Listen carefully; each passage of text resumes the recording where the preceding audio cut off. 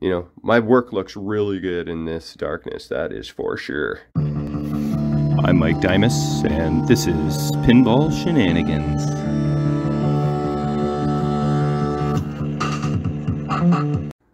Okay, it's official. I think my work here is finally done. I probably said that on a previous video, but since I thought I wrapped this up, I did spend a little bit of time dealing with the memory issue that I was having, which appears to be solved. And then I thought I would just bust out a little bit of my black paint marker just to do a couple little touch-ups on the playfield, okay? And so I did take one little photo just in case, because I thought I was just going to do this one little area.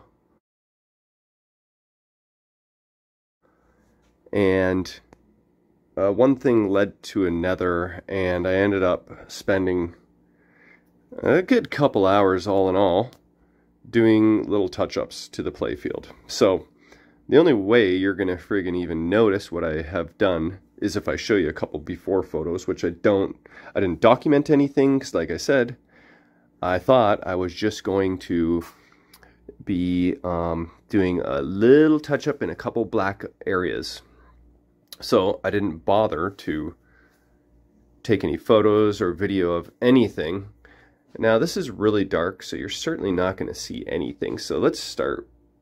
I guess I can try and, you know, my work looks really good in this darkness, that is for sure.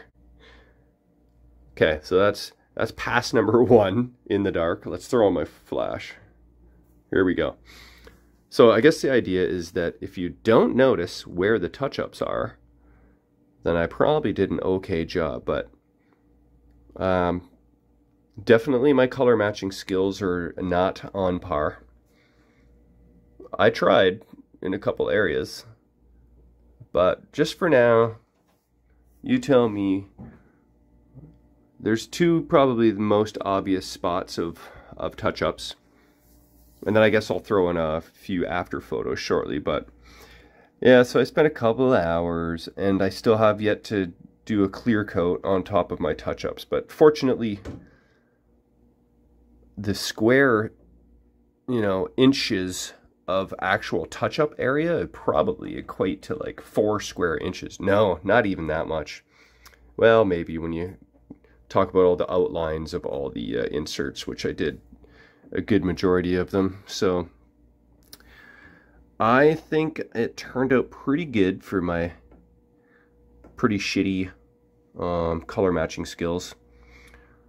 So at some point I'll have to find some photos or take some stills from some video footage to add at the at some point in this video. But it looks better.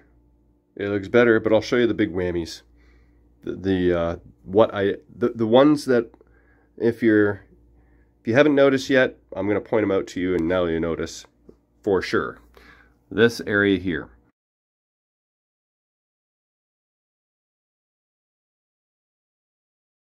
This was well worn, and my blue does not match. I think I tried a couple different blues. Anyway, I could probably do better. I don't know. It makes me feel like I want to do better, but you know, with the light off, this is the natural light of the machine. You can't tell, and you can barely tell just because the art is so intricate, right? There's a million colors all over the place. That was what was his name again? Not Yossi, not Ferris. It was Paul Ferris. That's who did it. There he is again there. Paul Ferris. His art is amazing. Anyway, so that's one of the most obvious spots. Next most obvious is my gray match. I actually tried a bunch of times to color match this. It's not gray though. It's got a tinge of greeny yellowish. I don't even know what color that is. It's kind of greeny bluey.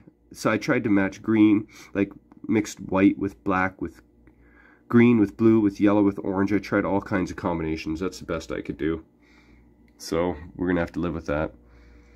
And yeah, so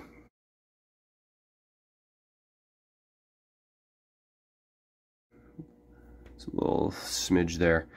You'll see from the photos that it's definitely an improvement. You know, went over most of the inserts, and I actually used 2 insert decals. You probably could tell which ones they are. Actually, I put them away, but yeah, I used 2 insert decals. Do you know which ones? The 2X and the 2X. And I imagine those wore the most because that was the easiest multiplier to achieve, right? So those lights would be on more often than any others. So it makes sense that both of them were a little more worn than the others. The 40,000 was missing a couple letters, T and half of it's H, but not too concerned about that. I don't want to put a whole insert decal over that just for those 2 letters, and I'm not going to try and write it in there because I'm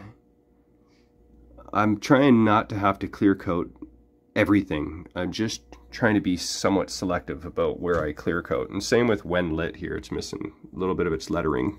I'm going to leave that. So it's definitely better than it was, and I'm happy with it. So now I am officially done with this project. There's still, you know, play testing to be had.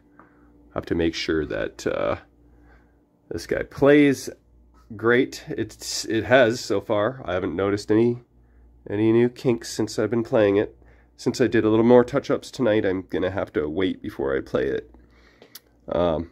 This stuff dries pretty quick, but probably should just leave it alone for the night because I can, and I should, and I will. But this machine will probably end up in Kevin's arcade that he's building. So I will play test it a bunch more.